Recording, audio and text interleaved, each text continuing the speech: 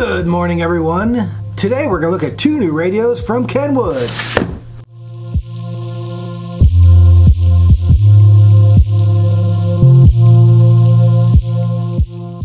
So today we're going to look at the Kenwood DDX9906XR and the Kenwood DNX996XR. So I'm just going to get this one out of the box. This one's the same thing with just Garmin Nav added.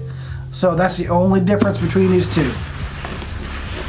You're going to get your user's manual, removal keys, and screws, your harness, the microphone, 2 USBs, the mystery cable. I will explain what this is in just a little bit. Your nav antenna and nav antenna mounting plate, a trim ring if you happen to be custom mounting it, a cage if you happen to be custom mounting it, and the unit itself. Let's go over what's on the back. Your antenna input. This right here is AV output, rear, front, and sub 5-volt outputs for your amps, rear camera, front/dash camera, video output, microphone, nav antenna input, dash cam and AV input, your 2 USBs, these two right here for Maestro Identity Link module, satellite antenna input, and main power port. That brings me back to the mystery plug. The mystery plug is for if you want to use it for AV input, because you can run front, rear, and dash camera this year off this radio. Let's get this bad boy powered up. So this year's user interface looks pretty similar to last year's. Covers most of the same basic features, but they have definitely added a few great ones.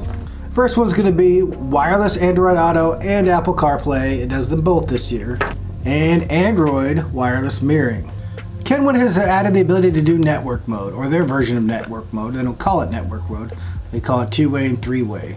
By converting to 3-way, it gives you the ability to do active front stage and a subwoofer versus front, rear, and subwoofer.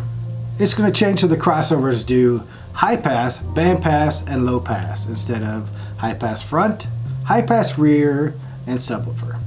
The Kenwood DDX9906XR and DNX996XR both retain their high-res screens.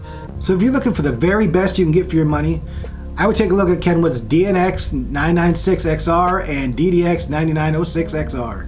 And as always, have a great day.